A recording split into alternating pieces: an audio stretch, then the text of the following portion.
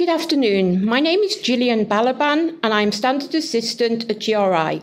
Welcome to this meeting of the Global Sustainability Standards Board, known by its acronym, the GSSB, held on 21 January 2021. This virtual meeting is being hosted from Amsterdam, the Netherlands. Please note that all public GSSB meetings are being recorded, and you can find the audio recording on the GSSB web page, along with the high-level summaries of previous GSSB meetings.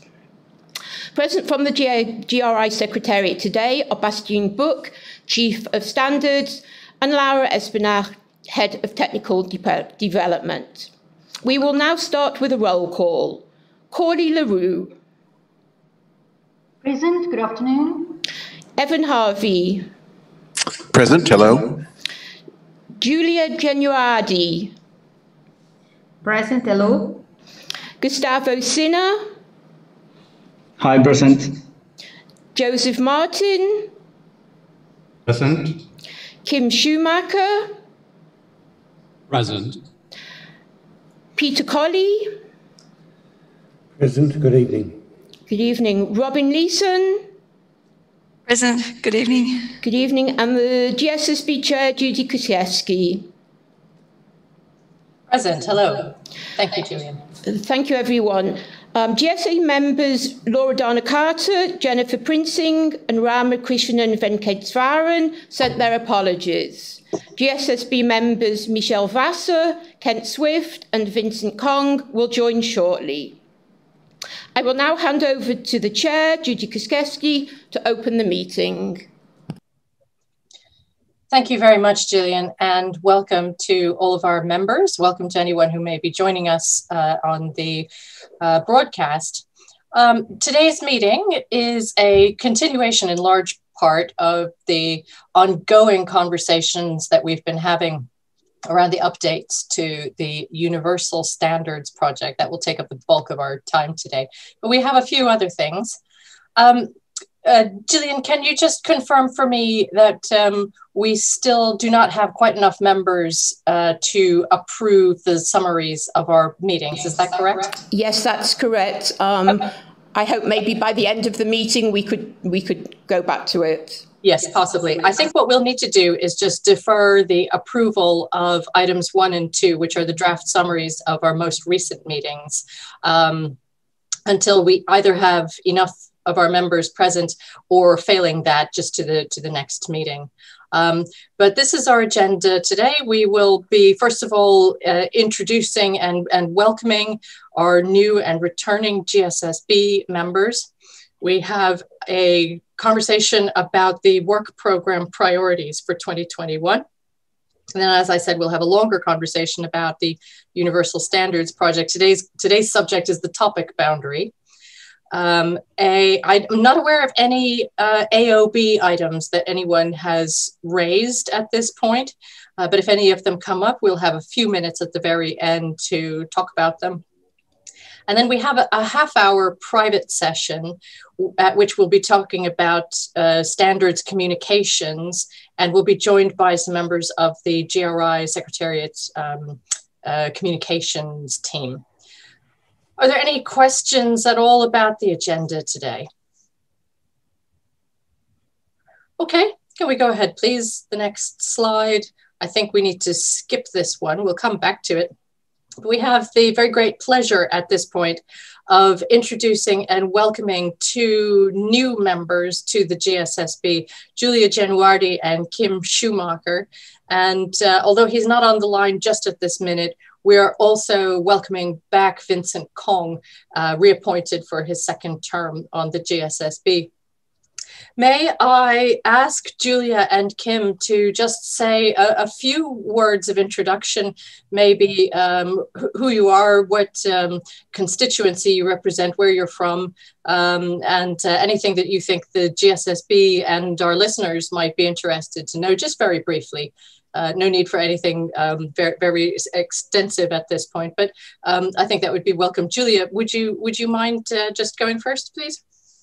Yes, thank you. I'm Giulia Genuardi. I work for Enel. I am responsible for sustainability planning and performance management. And in this moment, I'm also a member of the EFRAG task force in terms of non-financial information.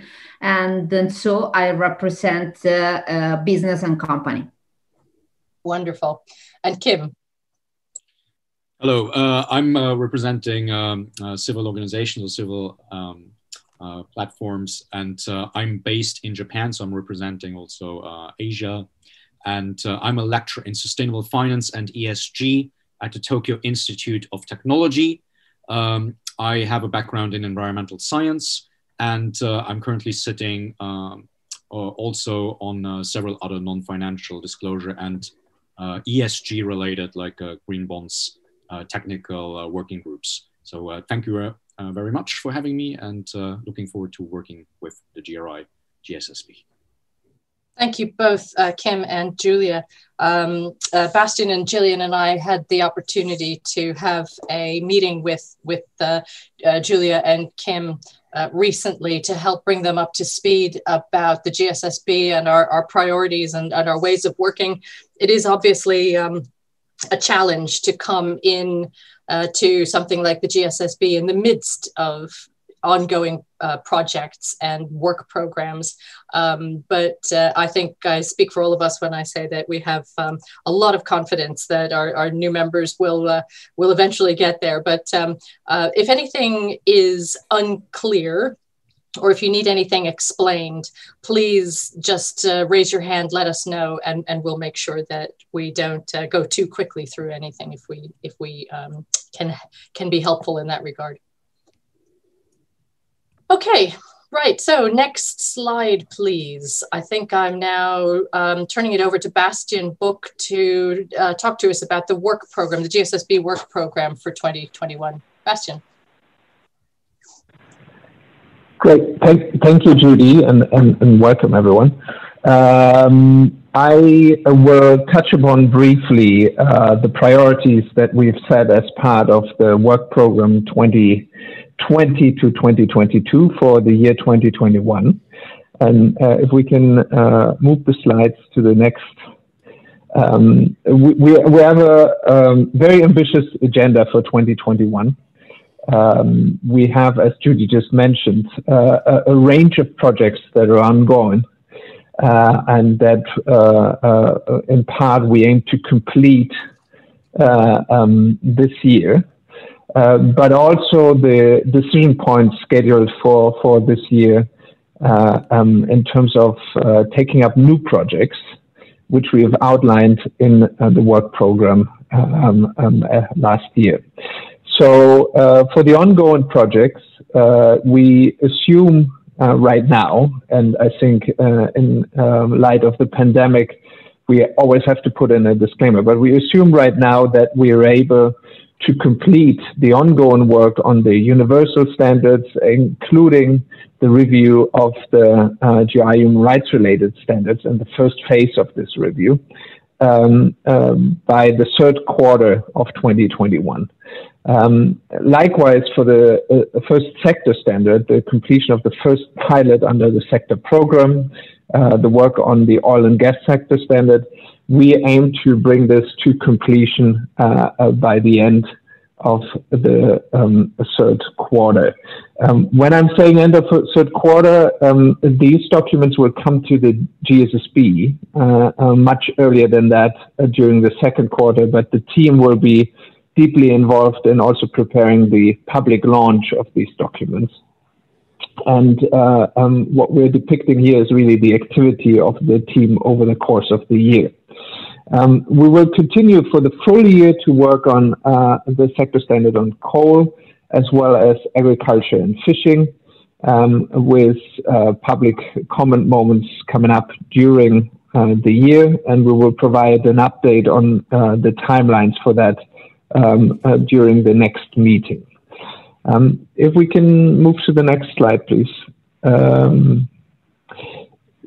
We have 4 other projects that we have signaled in the work program, substantive projects, and we are looking currently add the resourcing to complete the ongoing projects or advance the ongoing projects that I've just outlined. And based on resource availability, we are then gradually proposing new projects to the GSSB from the portfolio of projects that we had outlined in the work program. We anticipate right now that the first project that we will discuss with you in detail in terms of scoping will be the biodiversity project, so the review of the GRI 304. We will also look at a second phase of the review of the GRI human rights related standards, and there are ongoing discussions about the scope of that, which we'll bring back to you. And lastly, also a next project under the sector program, the sector standard on mining. We anticipate that we will be able to table this for discussion and also hopefully approval of project proposals during the second quarter of this year. There was a fourth project that we have highlighted in the work program, that's the review of the climate change related standards. For this one, we anticipate that we will need a bit more time to assess what the resource availability is within the team to get this project started. And therefore, we currently project to be able to bring this for discussion to the GSB during the third quarter of this year. All in all, we believe that we will be able to commence the projects that you see on this slide during this year. But we have to be mindful of capacity, and there are certain, I think, pressures, of course, due to the pandemic, but also overall due to the resource situation that we have to be mindful of. And we are committed to move all these projects to a project proposal and approval stage, but some of them might start really towards the end of the year then. I think I'll leave it as that, as an update, but I'm happy to respond to any questions that the GSB members might have about the individual projects or the set of projects in totality. Thank you. Thank you, Bastian. Just a little reminder, and for anyone who may not be aware, the only real constraint on the projects that the GSSB would like to accomplish is the number of hands available within the standards division team to support these projects. We have done these projections on the basis of the commitment that the GRI board has made to maintain the standards funding at its existing level. If we should happen to be lucky enough to be able to obtain a bit more funding over the course of the year, we may be able to start some of these projects a little bit earlier, but it's entirely dependent on things that are not in our control at the moment. So hopefully this is a good representation of what to expect over the course of this year. Are there any questions or comments that any members would like to make?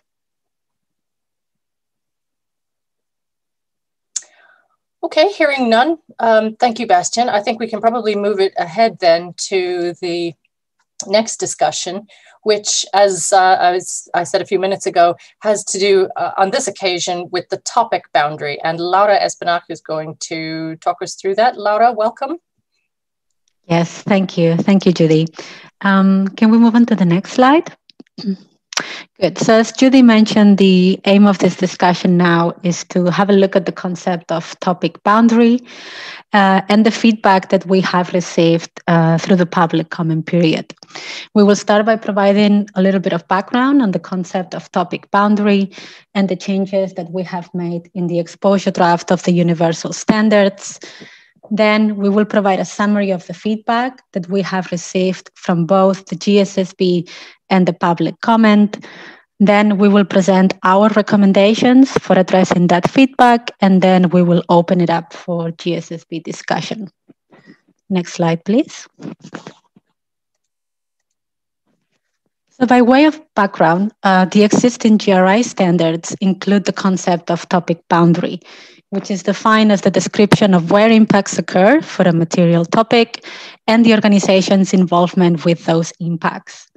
Organizations using the existing standards need to define the topic boundary for each material topic, and the boundary can be different depending on the topic. And then they have to report the topic boundary for each material topic as part of their management approach disclosure.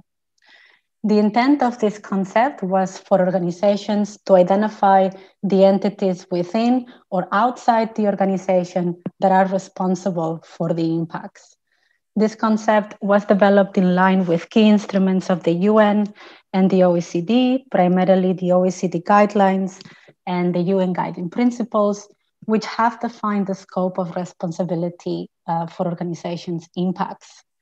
And what these instruments state is that organizations are not only accountable for the impacts that they cause through their activities, they are also accountable for the impacts that they contribute to and the impacts that they are directly linked to through their business relationships. Next slide, please.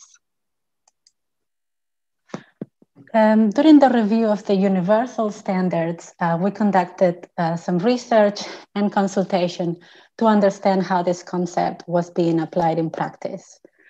Our initial findings showed that this concept is challenging to understand and is interpreted and reported in a variety of ways. And in some cases, we found that the concept was not being applied at all. For example, some organizations thought of this concept as the geographical boundary of the impact, and others thought of it as the groups that are affected by the impact. The language used to describe the concept was also found to be too formal, too academic, and difficult to understand. And in particular, the word boundary misled people into thinking of this concept as the geographical boundary of the topic. So based on these findings, the Standards Division proposed to simplify the concept and to require organizations to report a high-level description of whether they are involved with the impacts through their own activities or as a result of their business relationships. And we also propose to remove the term topic boundary itself. Next slide, please. So prior to the public comment period, we received feedback from one GSSB member, which we agreed to monitor during the public comment period and to consider alongside the public comment feedback. The feedback shared was that although it is acknowledged that the concept of boundary is misused, some companies were using this as a way of specifying whether specific sites or facilities were not included when reporting on specific data sets. For example, they would use it to indicate that 9 factories out of 11 had water data, or water was material only at those sites. And given the changes to the concept of topic boundary, it was not clear where this information should be reported going forward. Next slide, please. Then in terms of the public comment feedback, only a few respondents commented on the revisions to the concept of topic boundary. 2 respondents supported the removal of the term and the revisions to the concept, as it has caused much confusion over the years. Whereas 4 respondents suggested retaining the concept because it is essential for organizations' value chains and it can help the organization understand the scope of its impacts. They also stated that a material topic, such as water stress, can be very significant, but within a very specific organizational boundary, and this may be needed for stakeholder understanding. Then 4 other respondents did not comment on the concept of topic boundary as such, but they suggested that it's important for organizations to distinguish between topics that are relevant throughout a company and topics that are context specific. For example, whether a material topic is considered a group-wide issue or is only a concern in select countries of operation or in connection with select products or business segments. And ahead of the meeting, we have shared the verbatim comments that we have summarized here so that you have them as reference for this discussion. Next slide, please. So as background for this discussion, we thought we would start by doing a recap of the different boundary considerations that organizations have to go through in the exposure draft. So the starting point for this is disclosure Rep 2 in the exposure draft of GRI 102, which requires listing the entities that are included in the organization's sustainability reporting. An organization is free to choose the entities it will report on.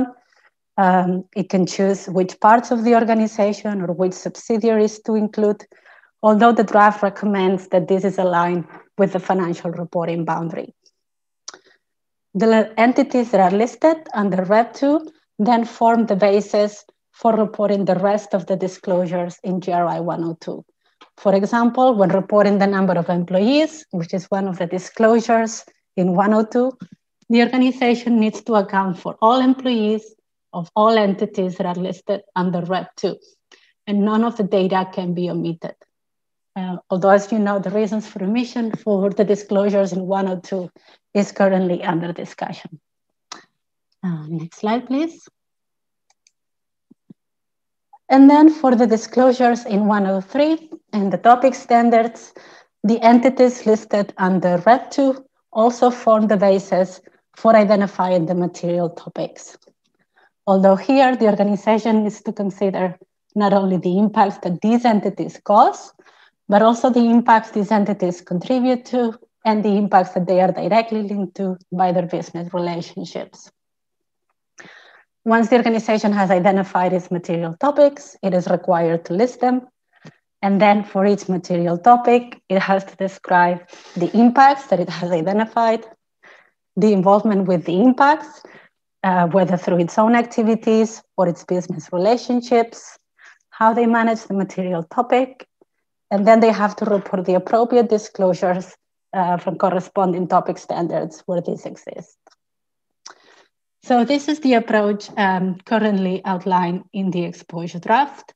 And based on the feedback from both the GSSB and the public comment, we have identified 2 key gaps.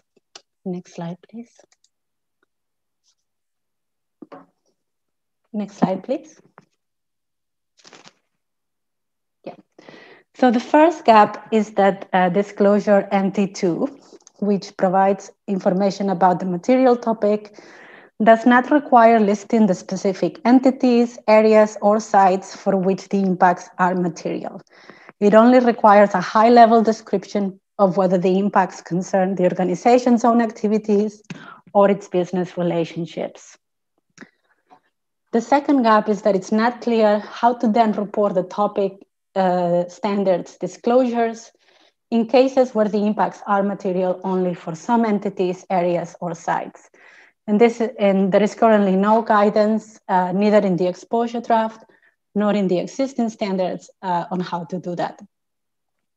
So next, we would like to share our recommendations for addressing these 2 gaps. Next slide, please. So for the first gap, based on the feedback from the public comment, we would like to recommend expanding the requirements in disclosure MT2 so that organizations report whether a topic is material across the organization or is a focalized issue. For example, whether it's an issue only in certain countries, sites, or business relationships. The exact wording and placement we would need to work on, but the idea would be to elicit a bit more specificity when describing if the impacts concern own activities or business relationships. For the second gap, which is then how this translates into reporting the data in the topic standards, we made an assessment of the different topic standards that we currently have. And what we found is that there are a number of standards, such as the standards on tax and emissions, that require reporting, that require complete reporting once the topic has been identified as material, even if the impacts are primarily concentrated in certain areas. So in our tax standard, for example, an organization has to report data for all tax jurisdictions. And the GHG protocol, which is the methodology that we follow in our emission standard, makes clear that data needs to be provided for all activities, and there's no materiality threshold that can be applied. This means that it's not really possible to introduce a general principle or guidance in the universal standards that would allow organizations to report information only for those entities or sites for which the impacts are material, because that would be inconsistent with the approach that we have taken in some of the topic standards. Because of this, what we would recommend is that each topic standard clarifies what's the reporting expectation, whether complete reporting is expected or whether the organization can focus reporting only on those relevant entities or sites. So this is something that we would look to clarify in each topic standard as we revise or create new topic standards. However, to address the initial comment of the GSSB, while we don't want to encourage organizations to omit data as a general rule, we feel it's important for organizations to be transparent in cases where they have omitted the required data.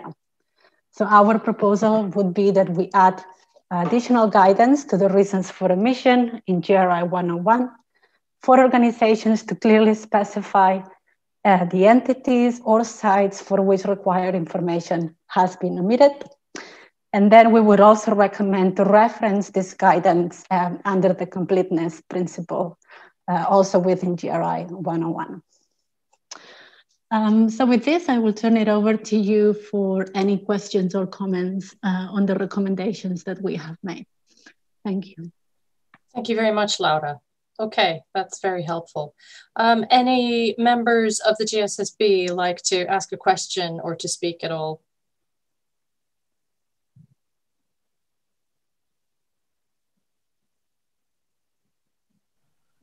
I mean, if not, I imagine, Laura, that we can probably assume that the proposals make sense and that they have support from the GSSB to go forward here. Can I? Yes. Sorry, can I ask a question? Of course, yes, Joseph. Yes, go ahead, please. Okay, so this topic boundary, I believe it will have some impact on the customer side and the supplier side of any organization. So I just wanted to understand, is there any GRI standard that is specific on the supplier sustainability or the sustainability at the customer side? Is there anything specific on those things like ISO 26000, ISO 2400 or responsible care? Yes, we do have a few standards that deal with the supply chain or with customers specifically. And what we see often, at least for the supply chain related standards, is that there's normally a materiality threshold that has been applied in that specific standard when it comes to boundary considerations. So some standards require reporting only on the significant suppliers or suppliers that have a significant risk for a certain impact. And that's also why we proposed that these considerations around boundary are probably best left to each topic standard, as the context and the relevance of the information can vary depending on the topic that you're looking at. Okay, thank you for that clarification, Laura. Thanks, Laura. Robin Leeson, please go ahead. Yes, thanks, Laura, for the overview.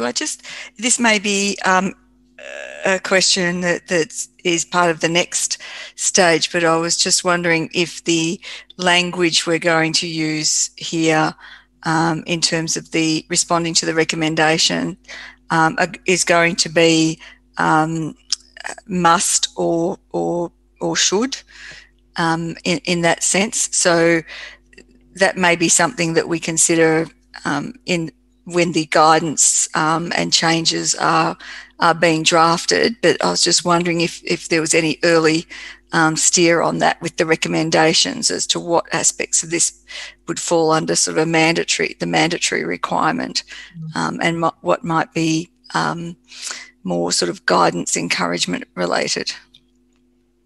The famous shall, should, or can question. Yes. Good point. Thank you, Robin. I think the idea would be to have this as a requirement, and the exact wording and placement we will need to look at when we update the draft for GRI 103 next. But the idea would be to expand the existing requirement and to make it a little bit more specific, and then support that with additional guidance and examples for users to understand how to apply this requirement in practice. Okay, thank you, Laura. Kim Schumacher. Yeah, I just had a question because I looked a bit at the comments and also like what Laura just kindly presented, and I just had a question. Were there any specific comments or feedback around visual representation of materiality? Because that is something at least that I see sort of like, transpiring like in terms of providing guidance. Is there anything that that is planned or so, like, because a lot of standard users often like, struggling with that, and because materiality is a complex topic. So is there any plans to like sort of like a visual aid in terms of like, interpreting or evaluating materiality in an organizational context? Yes, thank you. Yes, we did get some feedback through the public comment on the use of the materiality matrix. The feedback was slightly divided on the value of that matrix, and we can happily share the feedback following the meeting. We're currently considering that feedback, and we hope to get back to the GSSB next month when we present our proposal for the revised GRI 103, which now includes the guidance and the different requirements on materiality. So yeah, we're currently working on how to address that feedback, and we will report to the GSSB on this next month. Thanks, Laura. Peter Colley. Thank you.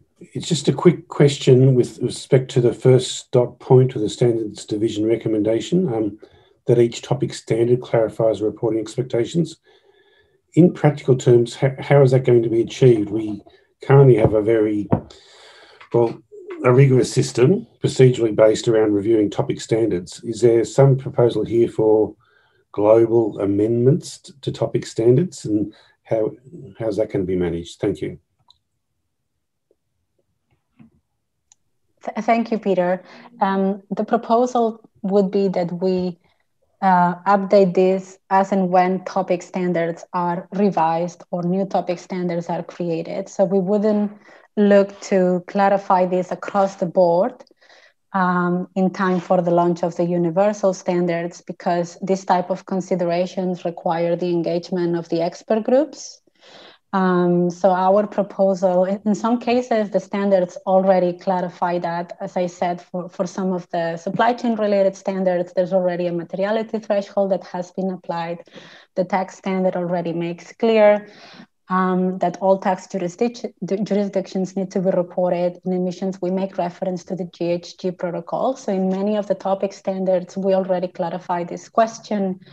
But the proposal would be that going forward, this is a question that we need to answer as a must, and provide guidance for companies as to what the reporting expectation is and what are the omissions, if any, that can be made when reporting on that standard.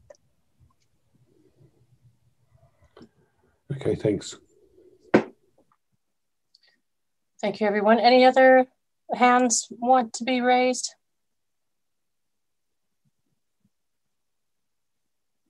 Okay, Laura, I think we can move ahead.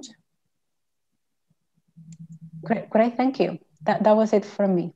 Good. We're vastly ahead of schedule in that case, which is fantastic to hear. I'll just sort of check in with everybody and make sure that that's still the case, that that there isn't any deeper conversation that the group would like to have about the topic boundary subject at the moment. I will, before I open it to any other business and closing of the public sessions, I'd just like to ask the Secretariat colleagues to see if the guests who will be joining us for the private session might happen to be ready a bit early, significantly early, as a matter of fact.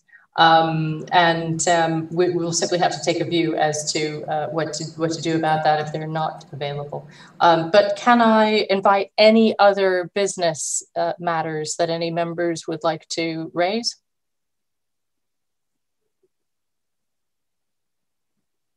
Okay, hearing none. Thank you everyone for your time today and your fantastic efficiency in dealing with the issues. I think we are in a position to close the public meeting now and reconvene the private session in a few minutes. Thank you.